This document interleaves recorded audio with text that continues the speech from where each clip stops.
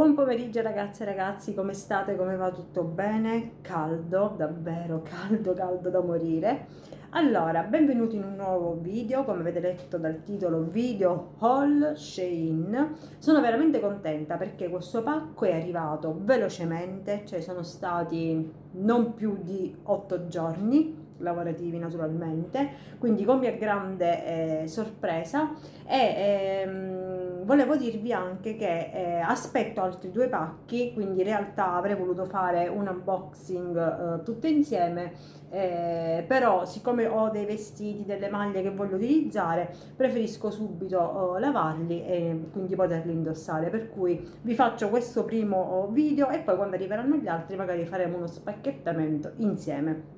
Prima di cominciare voglio ringraziare l'azienda ESENZZIA per avermi concesso per la terza volta la collaborazione dei profumi, e quindi vi ricordo che è un brand spagnolo. Io ho già girato altri video, magari vi lascio i link giù in info box. È un brand spagnolo che produce profumi equivalenti a quelli famosi, ai brand diciamo più grossi e più conosciuti. Questa volta ho scelto dei profumi, due profumi maschili e uno per me femminile, nel formato sempre da 30 ml.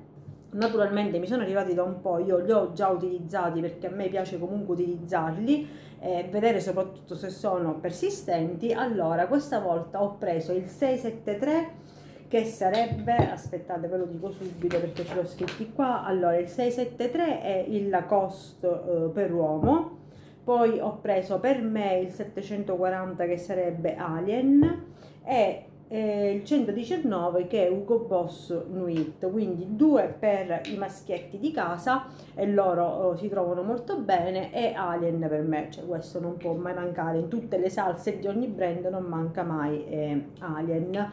Loro inviano, sono stati così gentili da appunto inviarmi 3 profumi e 4 campioncini. Dei campioncini ho scelto Paco rabanne, che è Lady Milion, Poisson Girl, il Tiffany e sempre di thierry aura. Magari appunto vi lascio i codici, diciamo i numeri dei profumi in info box. Vi ricordo che c'è una vasta lista di profumi e che ci sono le spese di spedizione che sono circa 10 euro, i formati sono da 30 e da 100 ml, quindi andate a guardare il sito di ESENZZIA.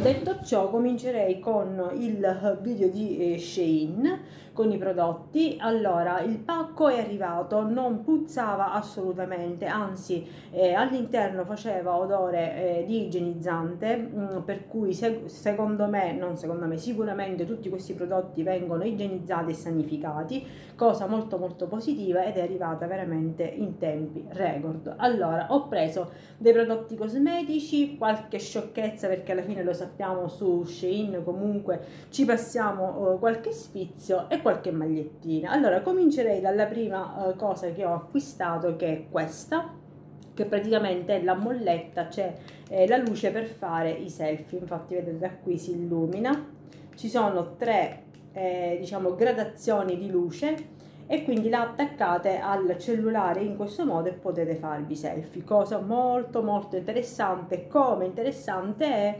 tada, questo può mancare il separatore del tuorlo dall'albume? No, fondamentale, importantissimo, quindi anche questo preso su Shein. Per quanto riguarda l'abbigliamento, allora ho messo nelle grucce le maglie.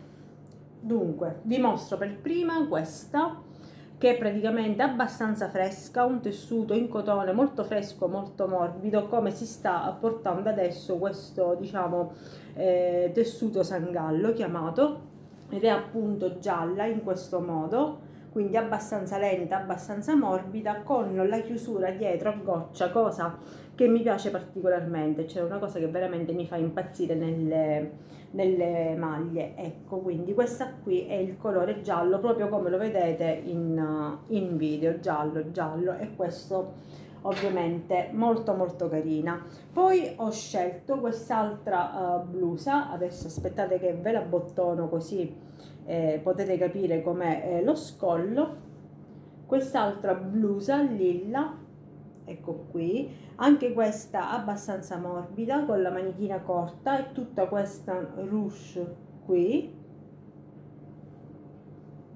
ecco qui, qua c'è il bottoncino dorato ed è quel tessuto tipo seta, però devo dire che è abbastanza fresco e morbido, quindi questa, scusate un attimo, quindi questa per quanto riguarda la blusa lilla.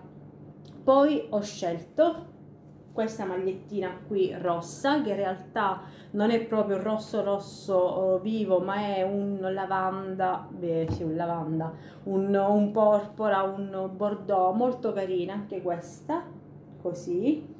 E c'è la possibilità di poterla mettere o in questo modo o appunto con le spalle scivolate. Queste qua sono tutte taglie uniche, quindi bene o male io con le bluse, con le maglie riesco a regolarmi.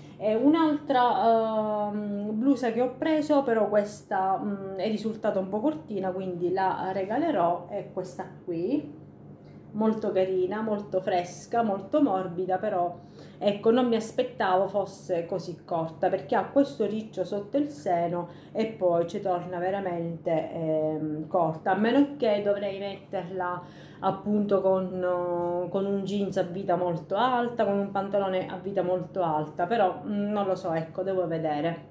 Se non dovessi trovare un buon abbinamento, la regalo a mia nipote, abbastanza fresca, col fiocchetto, quindi molto molto carina. Poi ho preso un porta, diciamo, Joe, che si può mettere su un tavolo, anche questo qui, in plastica naturalmente. Io lo metto sul comodino e la sera sapete che magari ci togliamo gli anellini, gli orecchini, i braccialetti, li posso poggiare qua, e questo invece potete mettere gli anelli, i braccialetti, le collanine. In realtà è un portagioie da tavolo, molto molto carino, pagati, cioè tutte queste cose qua praticamente sono pagate una sciocchezza. Se mi ricordo magari vi lascio mentre che va il video il prezzo di ciascun articolo. Per quanto riguarda invece il make up, ho voluto prendere un fondotinta, quindi questa è la linea Sheglam, ne ho sentito parlare molto bene, non ho mai preso nulla, anzi forse in passato, ma ancora non si chiamava così, ho preso o un rossetto o una matita per sopracciglia, non mi ricordo. Comunque questa volta ho voluto prendere il fondotinta, questo qui, ed io ho preso il colore Warm Vanilla. Vediamo se c'è scritto ancora il numero. No, il numero non c'è scritto, va per colori. Quindi questo qui è il Warm Vaniglia e ho preso il fondotinta, vediamo come mi trovo. Poi ho preso una matita per sopracciglia, questa qui, colore brown. Cosa molto interessante è che appunto da una parte ha lo scovolino per poter pettinare le ciglia e qui invece praticamente ha il temperino, il tempera matite integrato, quello molto piccolo, e quindi il set è composto in questo modo. Risulta veramente molto utile avere anche il temperino, diciamo, adattato alla matita. E poi ho preso questo, che è sempre per quanto riguarda le sopracciglia, una palette per definire e colorare le sopracciglia. Vabbè, vi chiudo lo specchio e questi sono appunto i colori, con i due pennellini. Guardate il pack quanto è carino col dorato, cioè sono veramente carini. Questa linea Sheglam sono molto curati nei pack. Quindi questo è tutto il mio bottino di Shein. Adesso devono arrivare altri due pacchi e lì ci saranno altre puccioserie e altre cose sfiziose, quindi arriverà anche il prossimo video. Io vi ringrazio, fatemi sapere qual è il vostro preferito, sicuramente questo. Scherzi a parte, ci vediamo al prossimo video. Ciao!